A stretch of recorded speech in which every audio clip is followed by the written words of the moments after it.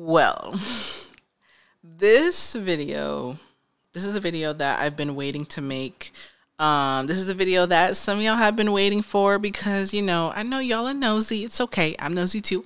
But I made a short version of this, like on my Instagram and TikTok and whatnot, right? But I wanted to actually sit down and talk about the real reasons behind why I decided, after being a full-time entrepreneur since 2018, the reason why I decided to go full-time into tech as an employee for a software company. There's just so many factors that went into it, which is why I wanted to just sit down and do like a full-length video and really talking about each of those reasons, right? Because I feel like that someone is going to benefit from hearing my thought process on this. And of course, there's people out there that are, I hate using the term like haters, but I've gotten the comment, oh, all the influencers are, running to jobs now, right?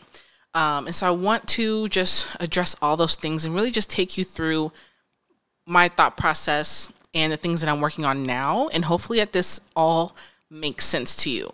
Because I know that there have been a lot of people saying, hey, I really looked up to you as like an entrepreneur, business owner, and so I know that this can be a little bit jarring to hear, okay, now I'm going to go work for a tech company, right? I'm supposed to be like the whole girl boss, right? So I just want to talk about that.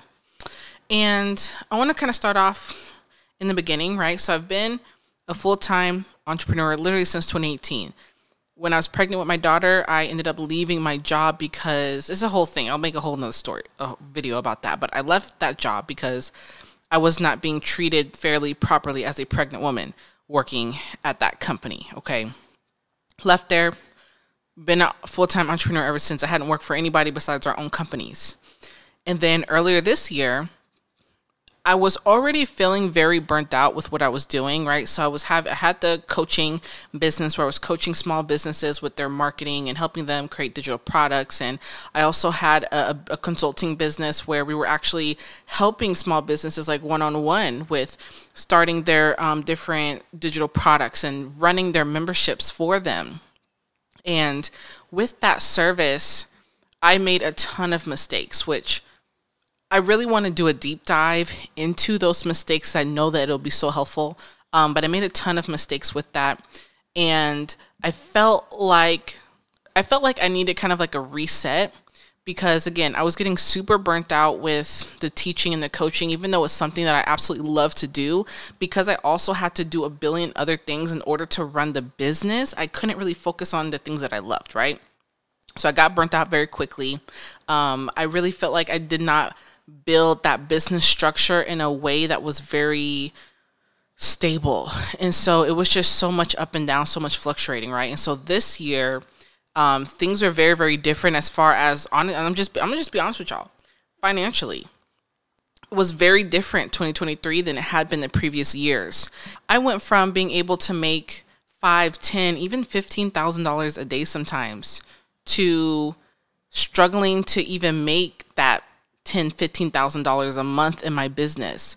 And that shift in income really took a toll on me mentally, right? Like my mental health took a deep dive this year, y'all. Like I'm being so serious. And I know some people are going to be like, oh, well, $15,000 a month is a lot of money. I know it's a lot of money to a lot of people, but when you come from making that in one day to barely making that in a month, struggling to push for that, like doing everything that you were doing before times 10 and only making that, like that really just took me out mentally. I was struggling, y'all. And I got the opportunity to work with a tech company called College Cash earlier this year because I met the founder at an event last year in 2022. And have been just doing some one-offs with them and then ended up working with them as a fractional CMO for his company.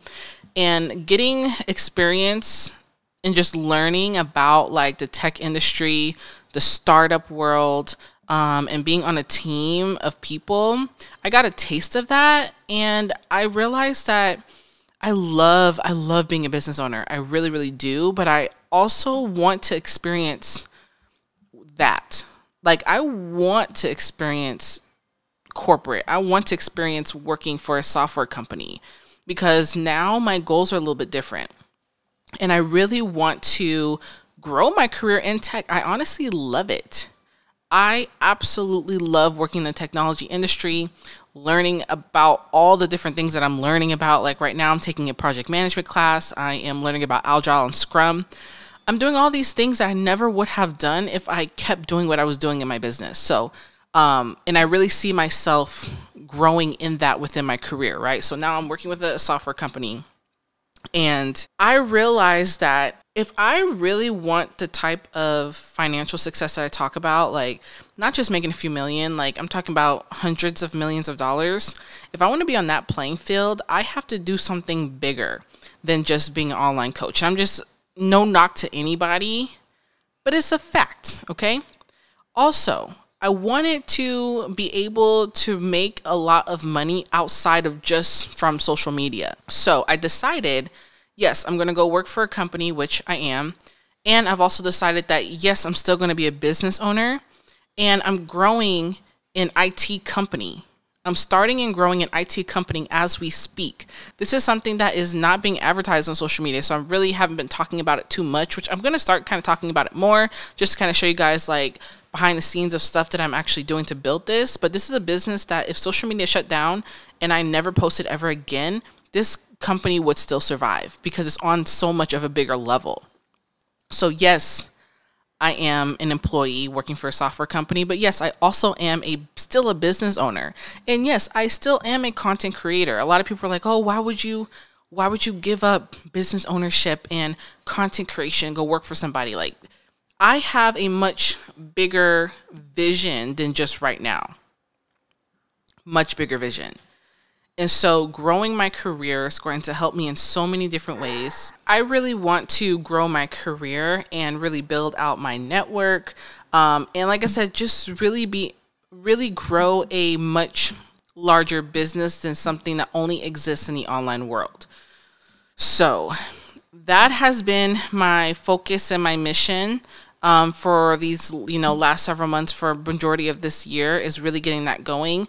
And I've also started a nonprofit organization called Young in Tech Inc., where the mission of that is to really help bring more accessibility, more information, more knowledge regarding opportunities with technology, whether that is career advancement and development for the youth, whether that is going into certain parts of cities and towns and helping them create more solutions with technology. Like, you'd be surprised how many households don't have computers and tablets and different equipment and devices like that could really, really be helpful in today's world. And so that's my goal with Young in Tech. And so me being able to actually go and work a salary, a pretty high paid salary, to be honest, not to put all my business out there, but being able to work for a company, get this experience, build my network, really see the inner workings of a company, and like, wow, this is what it takes to actually run a multi-100 million plus company, right? See what it takes, but also this is giving me the space to build my business the right way. This is giving me the space to build my IT company, and is giving me the space to build my nonprofit the right way. Because when you're a full-time entrepreneur, yes, it's great in so many aspects, but there's also a lot of cons to it as well. And only depending on that for your income. Like for me, I felt like a lot of the things that I was doing, a lot of the decisions that I was making was very rushed. I felt like I was wasting a lot of money because I was just trying to invest in so much coaching and teaching, because I had to make the most amount of money as fast as possible, because this was the stream of income. Like, I didn't have a job, I had my business. Now, I feel like now that I'm working for a company, I'll actually have the space to not feel rushed to make money right away, right? Now I can take the revenue from my company and invest that back into my business and still be able to live the lifestyle that I want to live. So that was a lot, but there's just so many reasons why I felt like this was a good choice for me. And I know that I don't necessarily owe anybody an explanation because it's my life, obviously, but I felt like really explaining the true reason behind it could be helpful, because in today's world, with social media, having a 9 to 5 is often shamed. And even with me being a full-time entrepreneur for so long, I was never really that person to tell people to go and quit their job, you know, as soon as they make the first $5,000, right? Or telling people that it's bad to have a 9-to-5, because it's not. It's crazy, because if you go and look at the numbers, like the real numbers of how much people are actually making as full-time entrepreneurs and business owners, I think the average salary is like 30 to 40,000 for full-time business owners, the average. Now, you can go get a job for a company, especially in the tech field, and make 2, 3, 4 times that easily, right?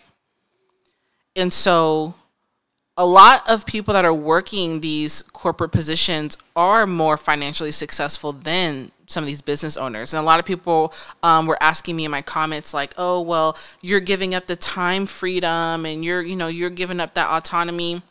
You know what's crazy? The position that I have now is salaried, and there's no like clock in time, clock out time. Like, I do what I got to do. And if I get it done in 5 hours that day, cool. If I get it done in 10 hours that day, cool, whatever. But it's the same thing in my business. I was working more in the business and taking home, honestly, less, like overall taking home less for me personally. So there's so many different factors that you'll want to consider if you are someone who is even considering this. But I just hope that like hearing my thought process can be helpful, just to give you some perspective and give you some clarity. It's not for everyone. Like, not everyone is able to work a high paid salary job and still run a business and a nonprofit and still create content, you know, but God has given me this vision that's so much bigger than myself. And I realized that, yes, I love doing the online stuff, but the vision that he has for me is so much bigger, and it's going to take more. It's going to take a lot more than that. That's a little bit of an inside look to my decision. But yeah, honestly, I love it here. I love what I'm building. I love that I can really focus on building my IT company and my nonprofit and not be super rushed to make a profit right away. I love the experience of being able to work at a software company and really just gain more skills. I was doing research the other day on LinkedIn, because LinkedIn is like my new platform that I'm really trying to focus on building.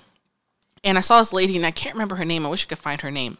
She is an executive at Target, like the headquarters at Target. I can't remember what her role was now, but it was a Black woman. And I thought that was amazing. And I looked her up, and I looked up her net worth, which, you know, because I'm just nosy. Because I'm like, what type of salaries do these people make in these like executive positions? And I don't know what her yearly salary is, but I know that her and her husband, they have a net worth that is literally 8 figures. So you can put 2 to 2 together, okay? They're making pretty good. And so I think we have this preconceived notion that you can't be financially successful climbing the corporate ladder. And you absolutely can be, and you can still be a thought leader, and you can still do speaking engagements and have a personal brand and write books and do all of these things, right? So it really just depends on what your overall goals are. And I just encourage you to just go after that and don't care what anybody thinks. Like, yes, people are judging me because I now work for a company, but I also own my own company, and I am on the board as a founder of a nonprofit. And we're already working with a city government official in Oklahoma to create a program. So this has given me the opportunity and the space to do a lot of things, and it's going to continue to do that. So I have no shame in it, honestly. I love working in the technology field. And like I said, I'm gaining more and more skills. I'm learning project management, Agile, Scrum. I'm learning all of these things.